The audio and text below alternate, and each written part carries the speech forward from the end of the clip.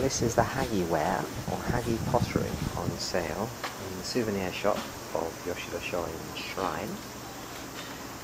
These pots, each one about $10, are typical of Hagi pottery. And as you can see, they're not always perfectly round. The imperfections are part of their beauty.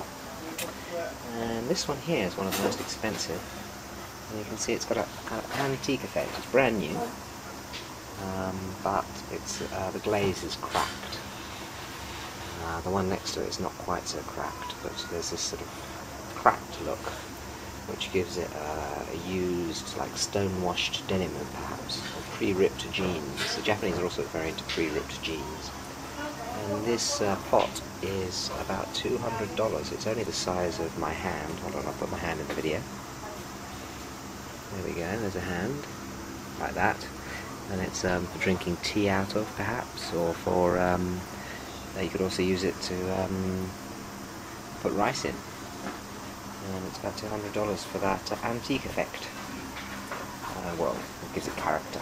And all the pots here got character and individuality. The Japanese are simply collectivist, but at least as far as their pottery goes, they like their pots to be unique.